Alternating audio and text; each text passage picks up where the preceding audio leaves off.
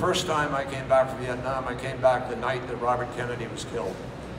The first voices I heard of America again were the voices from the Ambassador Hotel, listening to his speech and then listening to the shots, and spending the next 3 days sitting in front of a little black and white television as the funeral played out and as the saga of America's confrontation with violence in the 1960s played out.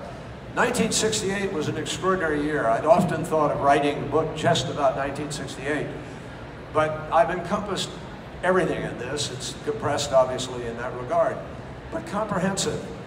And I think what I realized was we were not being told the truth.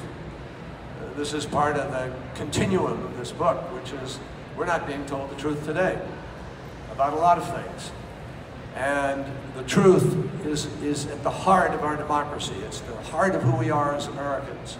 And it is absolutely critical for people to understand that. I began to understand it when I got to Vietnam, when I saw the things that were happening that were so different from what we were told.